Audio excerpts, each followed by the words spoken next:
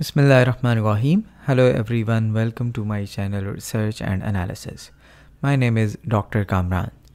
In this video, I will tell you how to download free research articles from Google Scholar. If you do not have access to digital library or your institute have not provided you to any access to any database from where you can download free research articles, then this strategy might be useful for you to download free articles from Google Scholar.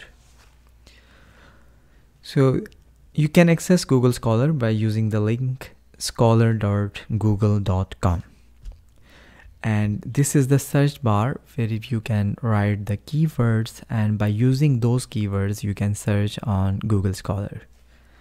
Like for instance, I'm searching by using the keywords job satisfaction.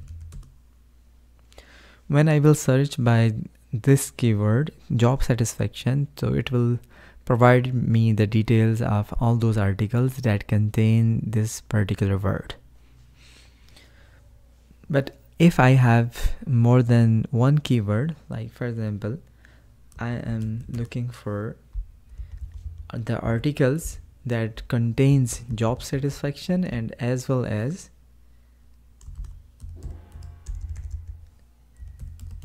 human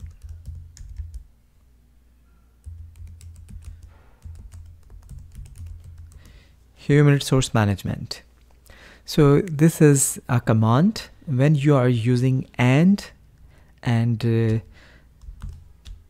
is better to add inverted commas before all of your keywords. So now when I will search, so it will provide me the articles that must contain job satisfaction and as well as human resource management. I can also change this command as or. Now it will provide me only those articles that contain job satisfaction or human resource management. Like there is a difference if we are using and between these two keywords, so it will provide us the articles that contain both these keywords, job satisfaction or and human resource management.